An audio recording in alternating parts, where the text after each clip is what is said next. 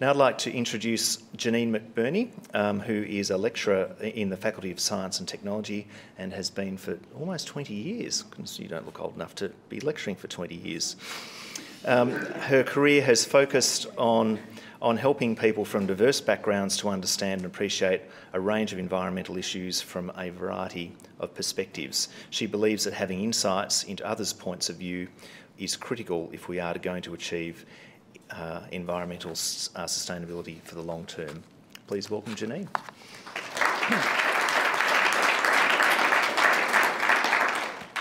Hi, thanks very much. I'm very proud and privileged to be invited to speak today. I have been for almost 20 years. Someone told me that the other day, so I was pretty shocked as well. Never mind. So much has changed since then. I did a Bachelor of Education. My first degree was in environmental education, and anything 20 years ago that had the word environment in it, you were classed as a green tree-hugging hippie. That's changed a lot. Like a lot of our students still fit into that category. Anthony, I'm sure, would agree with me there, but not all of them, and nowhere near all of them.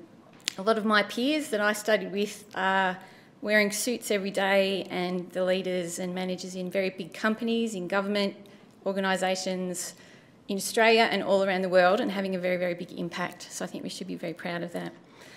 I think it's a discipline that's changed a fair bit over the time. A lot more people understand a little bit more about what it is. The triple bottom line thing comes out a little bit as well. But I think the students, I have a very large first year class, and the students coming into that class, they seem to be coming in knowing about that already. That's not so much of a new thing for them.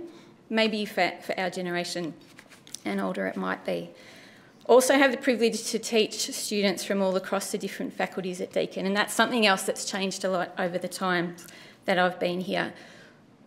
The units I teach are compulsory for some students, but not for all, and it's moved from sort of probably 70% of the students in them would be doing it because they have to, but now it's probably half of them are doing it because it's an elective, and it's because it's got the word, some of it has the word environment, some of it has the word sustainability. So that is something they're coming in first year, and they're interested and they want to know about it. And they're also coming in the action part that Jeff spoke about and that Jane spoke about before. We can't just say that it's all going to be lovely and we're going to do it. They want to know how we're going to do it. They're not interested in, yeah, they want the background and they want all that other stuff that goes along with that, but they want to know how. And the other thing that we have to be very careful about, this can be it can be a bit depressing, and I know that's probably the wrong word to use, but some of the students I have had in the past say it all seems a bit too hard and what can I do as an individual? That's what they want to know, and absolutely what Jane said before, we can't just sort of come to work and be sustainable. We have to take that on into our everyday lives as well, and it isn't that hard. Earlier this year, well, a few weeks ago, I asked my first year students in my environmental sustainability unit if they had all the money in the world and they had to do something to do with making a big difference, to do with sustainability, what would that be? And it was people needed to know more about it. Education, that was them.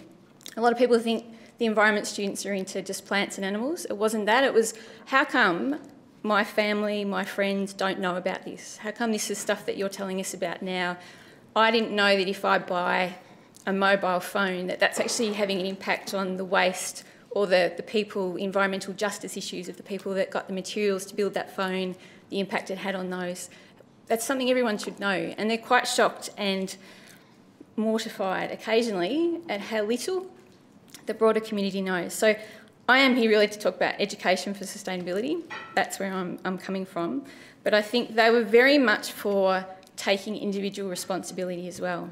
And one thing they really wanted to do is they did really want to do work at Deakin. Like if there was a project they could do on this campus or at Warrnambool or at Geelong, they wanted to be involved in that, something in their local community, and if it could happen here, that was fantastic.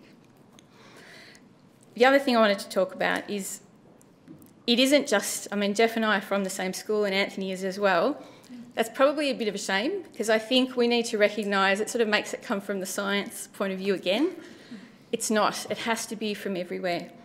A few years ago, I was very lucky to work with a few people, Sonia included, and Teresa, Tanya from Business and Law, people from faculties all over Deakin, to develop some curriculum on sustainability. So it was cross-faculty, interdisciplinary, curriculum to do with sustainability. It was driven by the health faculty, not by my faculty at all. Those people decided that something had to happen. Marty as well was involved in that initial reference group. We had people from Environment Victoria as well as La Trobe Uni. Someone came from La Trobe Uni to help us out as well, just to sort of put it into, stop us looking too internally at what was happening. In 2009, that was a module, a trial that had 80 students, and half of those were volunteers. Half of those students did it for no academic credit at all. They did it because they wanted to do it and they wanted to learn more about it, which was fantastic. It's now a unit that's offered for second and third year students called Creating Sustainable Futures.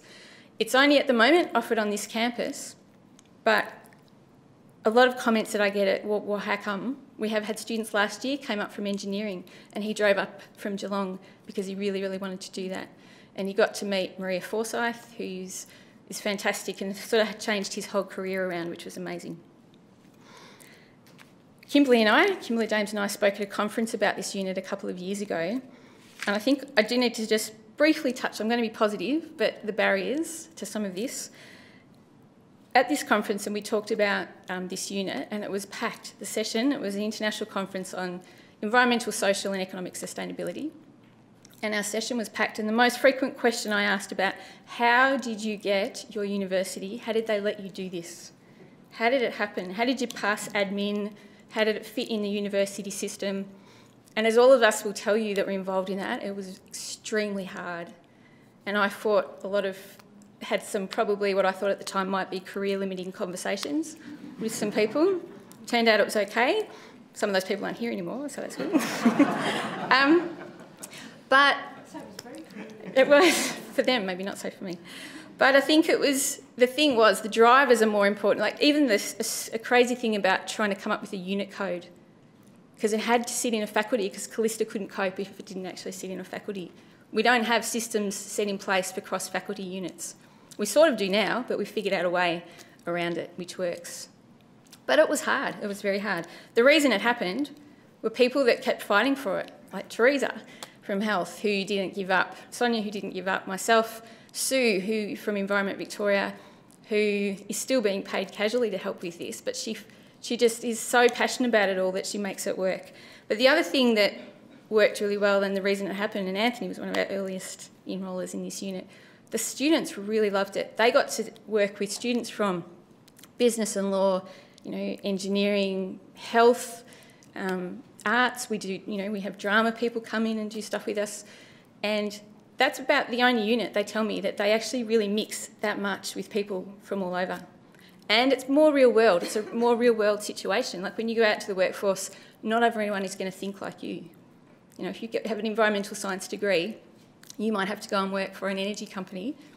You have to know how to talk that talk. You have to know how to work with those people successfully. So I guess where to from now?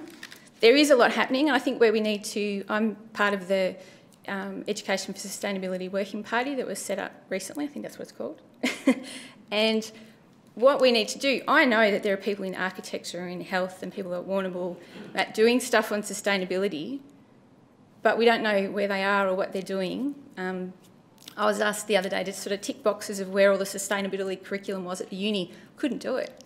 All right. I know that it's happening and I know that it's there, but we need to, I think one of our first tasks is to bring that all together so that we can build on that. We have a really good base. We're not starting from scratch. We don't have to, but we do have to put the effort in to pull it all together so we're not reinventing anything and giving people credit for the work that they're doing. I know that they're interested.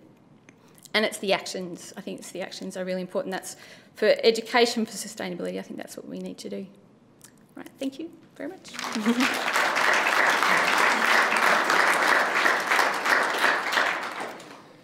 Thank you very much, Janine. And in the theme of trying to keep your confidence and your passion alive, the working groups have been very effective to date, and I think with the continuing input we'll be able to pursue that. And I think the Create work stream has certainly been looking very deliberately at those areas, and how that will then morph into our Live the Future strategic plan, I think will be very important.